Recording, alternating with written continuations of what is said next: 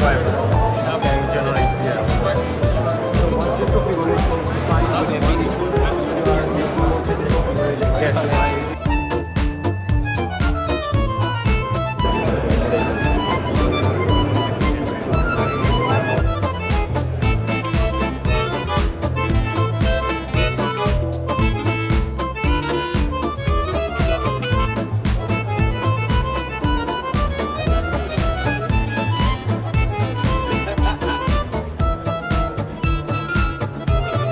Hi everyone, last day, last moment, they are closing down at the NXP Embedded World.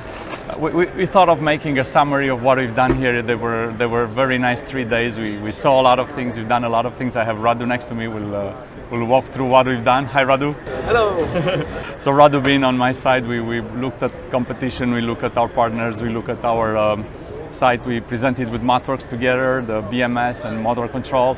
And what did we do? We had with Mauro. We had the first interview with Mauro from MathWorks. It was very interesting. We saw the two interesting demos. One was with the motor control solution that uses a lot of our IP and configuration capabilities. And the second demo, which was also very important, very popular these days, the BMS, which leverages a lot of software from NXP and a lot of tools. And everyone was very impressed by the UI, which is also made on one of our tools. Yeah, FreeMaster. So FreeMaster was really cool. Then we actually made a couple of videos. We're gonna let the links under this video for all the things that we mentioned here. Actually, we've seen Avnet, and we had their. It's okay.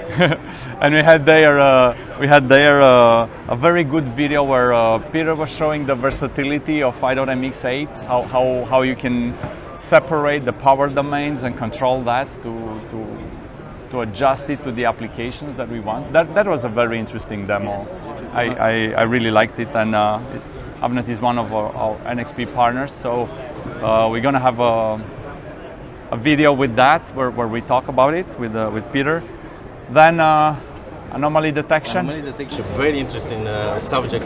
So it uses AI, uses NXP IP, which is also very important, and it was a very interesting use case where you can do everything on the edge. So our NXP processors allows you to do a lot of things combined with smart software.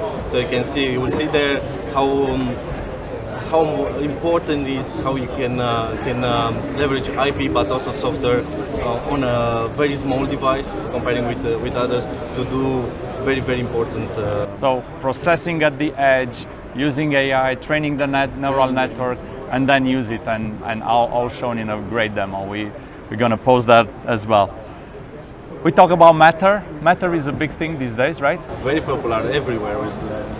So Matter is a way to organize the world of smart home, at least, and IoT in general, right? So all these devices coming from various vendors will finally work together, because this new application layer protocol is putting order in this market, which is full of devices that are not compatible. So right now, the industry is looking and going forward towards unification and having a common protocol to talk. So we have a nice demo done on Matter by Michael.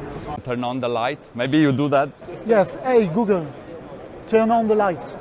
And I have the light here. It takes some time. And I can say, hey Siri, turn off the light.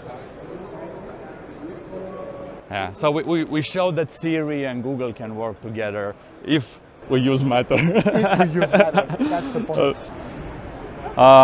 We met from Romania, from NXP Romania. We are from NXP Romania, right? So it is always really nice to meet someone from NXP Romania. So we met Tibi, and he showed us an electrification demo and use case. Maybe. Yeah, it was very interesting. So you had two important use cases in battery electric vehicles. where you have to monitor also the charging station. You have a lot of information, a lot of stuff, and that charging station has to communicate with electrical vehicles, which has another NXP IP and another NXP platform that does the battery management or does the entire system management. So it was very nice demo. So you can see how we can use multiple chips from NXP to cover many use cases from this electrification wave that is coming. Then we had an engineer, and our team has helped tasking, port, and application, starting all the way from model-based design, from MATLAB and Simulink with our product, with our model-based design toolbox, but using tasking compiler and tasking linker, and in general the build tool solution from tasking. So we are actually showing a demo with K344 within the tasking booth. And that was cool also. And we talked with Peter there, and with Roger, sorry, and we talked more about the solution using the build tools from tasking, and how that could be integrated with our board and our Simulink solution. And then we had Brian Carlson, right? NXP has launched S32K344. Very important platform for automotive products. I say a lot of interest that I see all around this G3 platform, and it was a nice video that we have created to show how again we offer a solution together with our partners, but also with the software and tools that we develop internally. Yeah, so we talk in cars. There is more and more network traffic within the car, between domain controllers, between zones, and outside the car, right? So traffic needs to go in the cloud in some scenarios, or be managed, right? On that, I would mention the name we actually use, which I don't think we mentioned yet, is Vehicle Network Processors. And it's really because of that, because what really also differentiates it is the amount of networking that it supports, and not only on the interfaces. We support 20 CAN 10FD interfaces, but we also support 3 gigabit Ethernet. With now, this part can do 3 2.5 gigabit. The G2 could only do 1 2.5, so there's 4 gigabit interfaces. There's a part that was co-developed with this part, the SJ1110, which gives us a 10-port switch, and that board actually brings out 12 Ethernet ports on it, and 18 of the 20 CAN ports. So that's, I just want to mention that we're talking networking, it's very optimized. As we are from the tools team, Radu is actually the architect of the automotive tools, internal tools team. We also presented the enablement that is available. So if you are a customer and you pick up S32G, there is, or G3 or G2, there is a whole ecosystem of enablement that we provide. You can configure the pins easily, you can configure the DDR easily, so whatever you need in terms of enablement to get started, we are providing. And we build these tools in our team, so it was pretty cool to talk about it and show them. So there is a video which describes that, we'll publish that.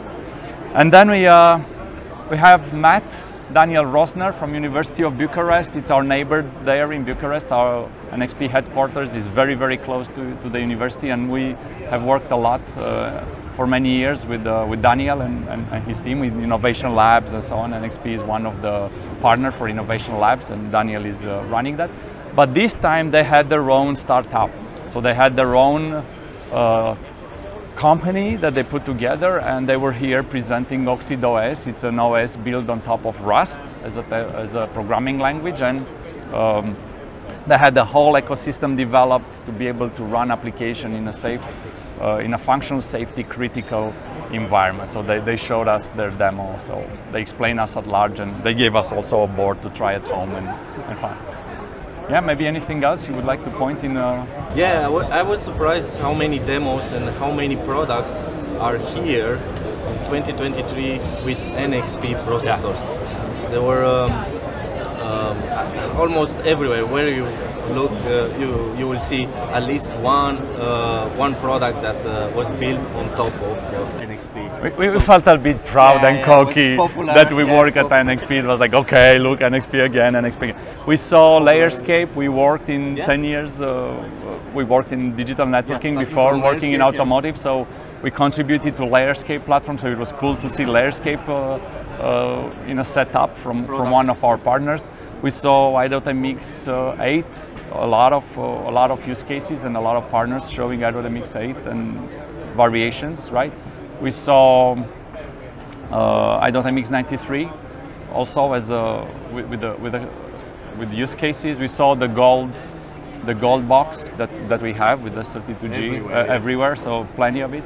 Overall, it felt very, very nice to work at NXP, right? You go and you see, oh, okay, I'm there, and the badge of honor, right? So that was really, really cool, right? Yeah, I think it was a very good treat. We'll put up all the videos in the link for this one. This is just a teaser to tell you how things work around. And yeah, if you have the chance, take the chance and come to Embedded World next edition, or the edition in China, or I saw that there is going to be an edition in Austin next year in Texas. Is really good place to find out about embedded solutions and all these things. We saw everything. We saw from casing, because embedded system must look good, it's very important, to very complex, sophisticated industrial solutions, robots that are moving and doing quite accurate movements, thermal cameras, all the solutions that an embedded engineer can dream of and imagine. Very good place to be if you're interested in embedded and where the world goes, right? Yes. All right. Nice to have you here, Radu, with me all these days. Yeah. And I hope we will manage to come again, right? Yes. All right. Bye, everyone. Take a look at these videos and stay safe.